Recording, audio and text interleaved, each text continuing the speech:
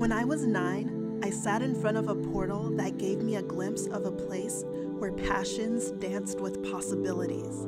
I was mesmerized by Kismet, the first social robot born of the MIT Media Lab. Kismet smiled at me as if by magic, and I knew then I wanted to uncover its mysteries.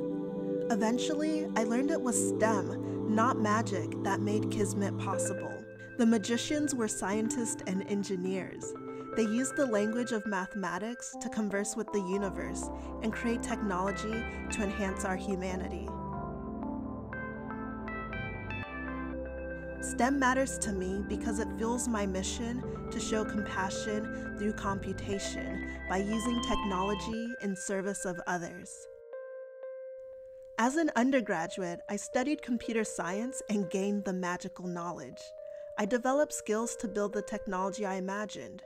Working with a nonprofit, I built an electronic data gathering system to help combat neglected tropical diseases. In Zambia as a Fulbright Fellow and in the UK as a Rhodes Scholar, I partnered with grassroots organizations to equip youth to create rights apps.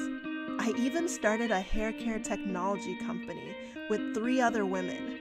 We use scientific analysis of hair strands to generate personalized product recommendations. From hair to rights, STEM empowers me to touch topics that impact my life. Most of all, STEM enables me to dream, to stargaze.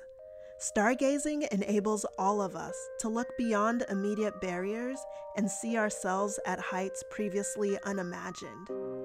When I was 9, I wanted to go to the MIT Media Lab. This was not the assumed destination for a Black girl growing up in Oxford, Mississippi. Now, here I am, striving to earn a PhD while leading the Algorithmic Justice League to fight bias in machine learning. I am her, daughter of art and science, fighter for justice, another hidden figure.